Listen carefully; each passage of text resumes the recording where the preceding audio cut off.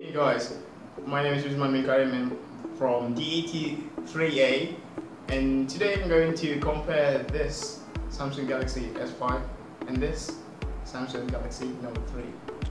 There are a few ways to spot the differences between the Samsung Galaxy Note 3 and the Samsung Galaxy S5, the flagships from Samsung.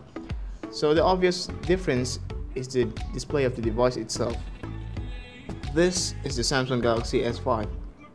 It is a large smartphone with 5 inches display, Super AMOLED display with vibrant colors. It has a 16 megapixel f2.2 rear-facing camera, which is good for low-light photography.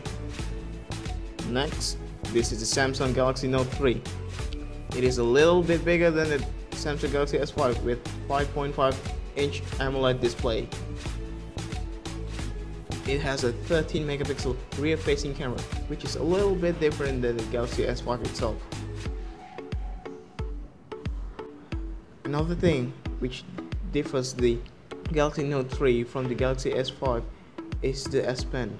The S Pen is used for a lot of applications like memo, photo editor and such. So there you have it, a few ways to spot the differences between the Galaxy S5 and the Galaxy Note 3. I hope you find that informative. Thank you. Peace.